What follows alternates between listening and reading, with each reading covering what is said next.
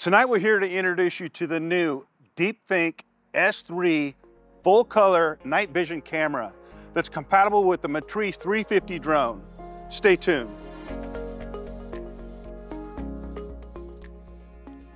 This payload's equipped with a 160x hybrid zoom, an infrared thermal camera, and a laser rangefinder. Let's put it up in the air and see what it'll do. So here we're flying at night. All the lights in the city are being pulled up and are just as bright as can be.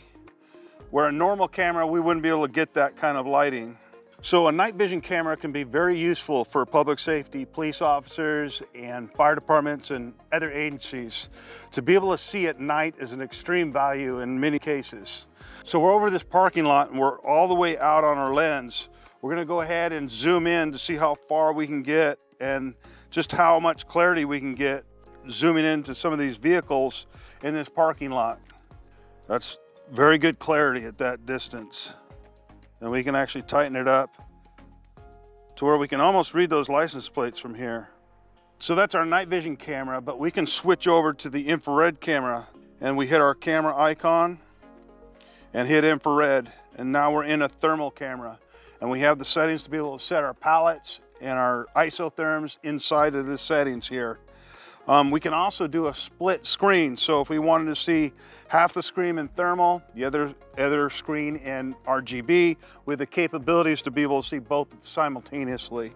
So in the past with drones, we've been using thermal cameras. It gives us a lot of insight on what we can see at night. It's changed the change of heat, the heat differences gives us the ability to actually see things in a way that we wouldn't be able to without that type of camera. But we missed the capability of getting the definition that we're looking for to be able to read a placard or read a license plate. You can't do that with a thermal camera. And with this type of camera, a night vision camera, we're able to get all that detail that we're looking for.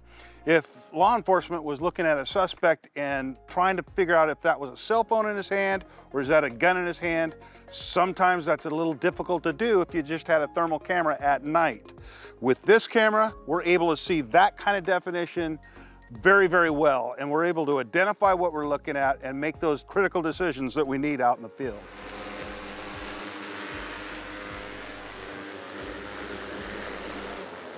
So those are some of the capabilities of the Deepthink S3 payload.